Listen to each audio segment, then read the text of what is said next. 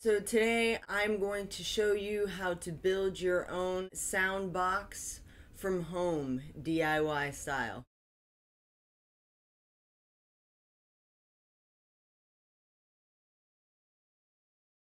You're going to need some PVC pipe. You can cut this depending on the size that you want for your box. If you're going to need a box that's going to be big enough to fit you and a guitar, meaning you don't have a line in somewhere through your computer, I would recommend getting a longer piece. This is what I started out with. This ended up being bigger than I needed because my guitars actually go right into my computer, so I get clear sound that way. But if you're just trying to do vocals, you can go smaller than this. Just depends on the size that you want. You'll need 8 of these total. You're going to need 8 pieces of this or this, depending on what the size of your holes are. And then you're going to need 4 long pieces of PVC. You probably can't see the whole thing. This is pretty tall. Mine started out at about 7 foot. You definitely don't need something that tall. You just need something that's tall enough for you, and so that your head is not sticking out above your box. Just measure your height, add a few inches, and you should be good. That should be the height of your vocalist box that you're building. So you're going to need 4 of these, and these are going to make up the walls of your box. Also, 2 more things that you're going to need. I got 2 of these. These are packing blankets. You can get these at Home Depot or at Lowe's. I think I got mine at Lowe's. They're a little thicker material than most blankets that you would get. People use these to move, so you probably only need 1 depending on the size of the box that you're building. I started out with 2 and then I gradually moved to 1 because I just needed something that was small enough for me and a microphone.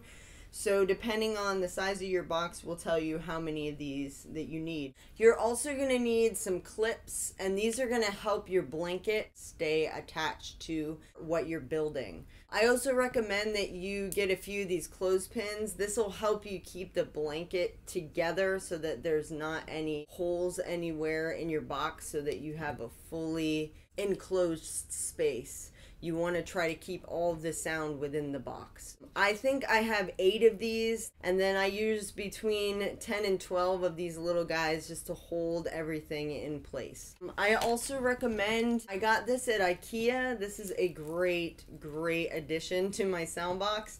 If you put something on top of your box, which I ended up doing, you are going to need some sort of light in there because it can get quite dark, especially if you're reading lyrics. You're going to need to be able to see. This has its own little clamp. I clamped this right onto the side of my sound box. It's really handy. It's got its own little switch here, so you can leave it plugged in all the time and then just turn it on as you need it. It's got a nice long cord, so it should reach the top of your box, and I just like to clip it right on top. And so that way you can turn it on or turn it off whenever you're ready to use it. I also got this from IKEA. It had a really cute pattern on it and I really liked it. This actually was just a curtain. It has a few holes on the sides for your curtain rod, and then you can actually attach this right to your PVC pipe if you want, just to make it look pretty so it doesn't look like you have this big box in the corner. If you want to kind of decorate it a little bit, add to it by just adding a little bit of your own personality to it. That's all that you're going to need to do this. I'm going to go ahead and put up a list right here that's going to show you everything that you're going to need for this project. This is a little diagram of step 1 to build your vocal booth. Feel free to pause here if you need it for reference. And now I'm going to move on to show you the box itself. Alright, so this is the completed box after we made adjustments. Just to give you measurements, and I'm going to leave this also in the description somewhere in a PDF. This is 3 foot by 2 foot, and that's the top and the bottom. And then these are 6 foot tall. I am 5'6", so this is the perfect height for me. You might want to go up or down depending on how tall you are. As you can see, I can back up. You could probably still fit 2 people in here, a little crowded. If you're really cramped for space, yeah, you could probably do it sideways. So you could still get away with it. It wouldn't be as comfortable as the bigger box, but you could definitely do it. So if you're in a smaller apartment, don't be discouraged. I mean, this still will work for you. I'm going to show you how to put this together now. Let's get started. Here's a diagram of step 2 where we add the packing blankets and light and clips. Again, feel free to pause here for your convenience. And now I'm going to move on to a time lapse of us finishing the build.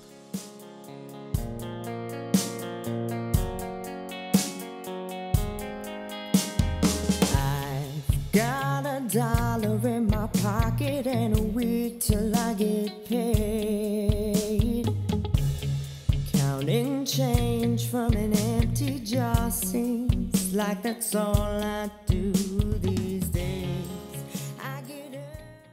This is the final product with everything on it. Depending on what you want to do with it, there's all different things you could do with this. I'm just giving you a rough idea of what you could do. You have 2 entrances now. You have one here, and then you have one on the outside as well.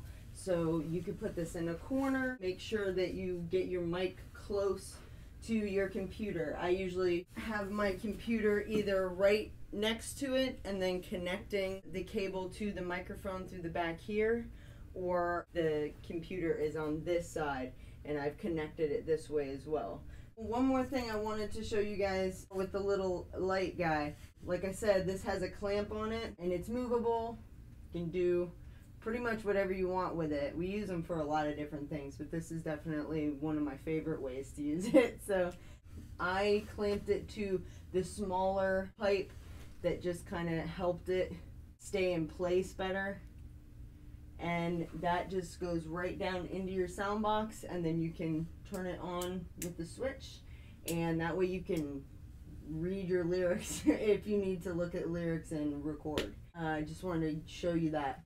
I think total, including this, it came to just under $100. I think the piping and the blankets were like $80, and then these curtains were like $20.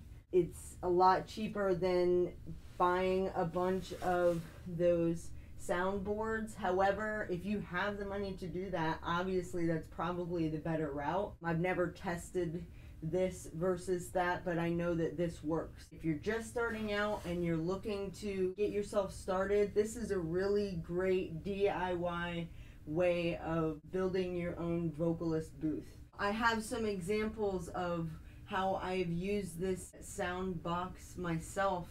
I'm gonna leave links in the description below for you so that you guys can click on those. That will take you to an album that I just recently released. All the vocals that you hear on that album were recorded in this booth, actually. So it'll give you a good idea of how it sounds. There was mixing involved and obviously mastering involved too, which is a whole nother story. But all the vocals that you hear came out of this booth. So I hope that that kind of gives you an idea of the kind of sound that you can get with something like this.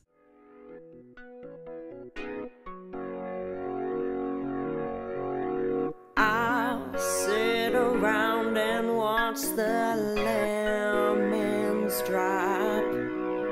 You'll come around this time, I swear. Perhaps you'd be inclined to catching up or getting lost in sentimental cares. Thank you guys so much for watching this video. I hope it was helpful. If you have any questions, feel free to leave them in the comments below.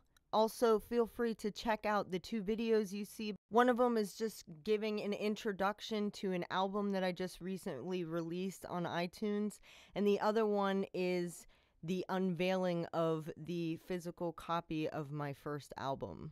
If you would like to follow me on Facebook, Twitter, Instagram, or Pinterest, definitely check out the description below. I have all those links for you. Thank you so much for watching, and I hope to see you in the next video.